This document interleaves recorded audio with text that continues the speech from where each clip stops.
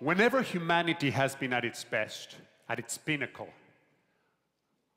art museums have a record of that.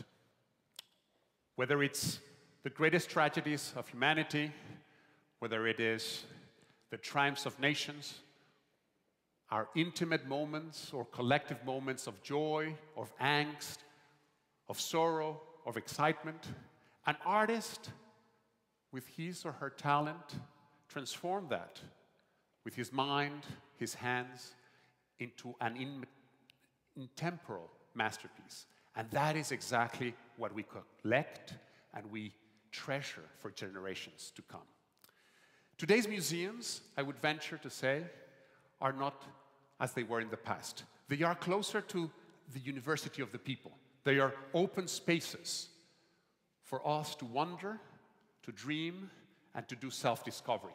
But tonight, I want to make the case of the museum as the space for awe. And the question is that I myself acknowledge that we do not always experience the museum that way. So why?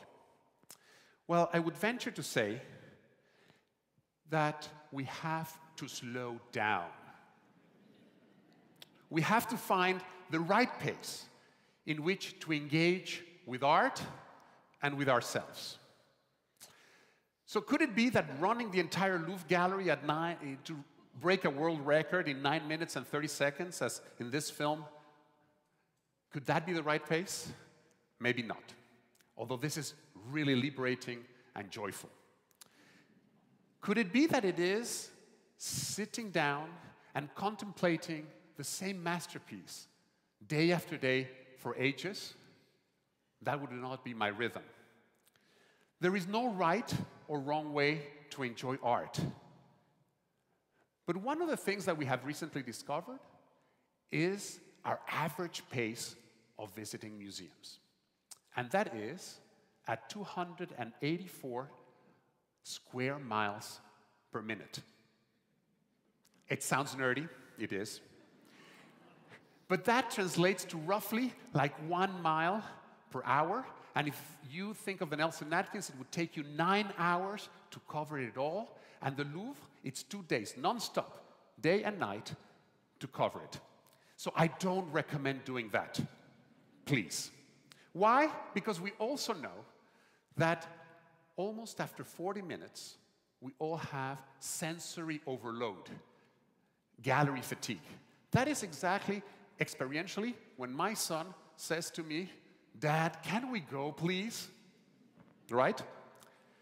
So I venture to say that the space of awe that we're looking for might be somewhere in between there, but that we have to be mindful and that we have to be strategic about how we deploy our time.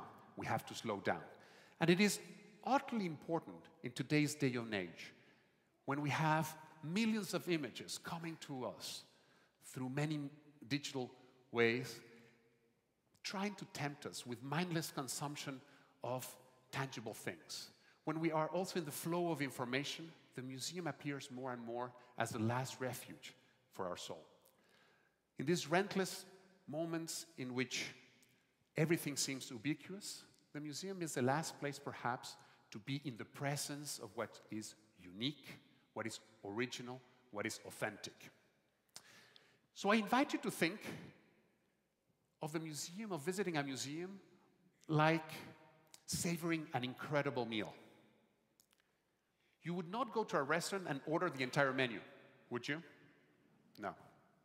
Well, it's about the same thing, about being careful about how we select our things, about savoring the moment and sharing it with others, about being present and mindful. So, next time you visit a museum, come only with a lot of curiosity. Come ready to embark with your creativity in a self-discovery. Ask yourself questions. Think about those works of art and how they relate to you. But most importantly, tell yourself stories. Invent them. They might not be the art history that we teach. Those stories, and if you be selective when you start looking at works of art, just stop in front of those that talk to you, those works of art that most inspire you. And if you know which ones those are, they'll start talking and telling stories. Stories about you, about your individuality, and about your universality.